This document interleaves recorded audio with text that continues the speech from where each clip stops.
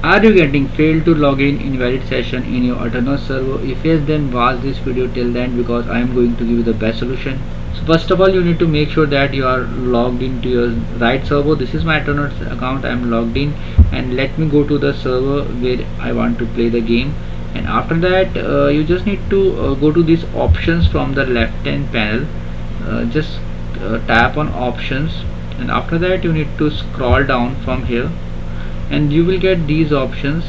So from here you can see online mode is true, cracked is showing offline. So just need to turn this option on and that's it, and it will resolve this issue. Now you can again go back and turn on your server, and you will not get this error message, because this is just because other users from want to go into your server. In multiplayer you will get this error message, so now your other friends will also be able to come and play in your server. So I hope friends this issue will get resolved for you, and in case you face any problem you can comment below and I will make sure to give you reply. And if you find this video helpful, just turn the like button, also subscribe my channel for upcoming videos.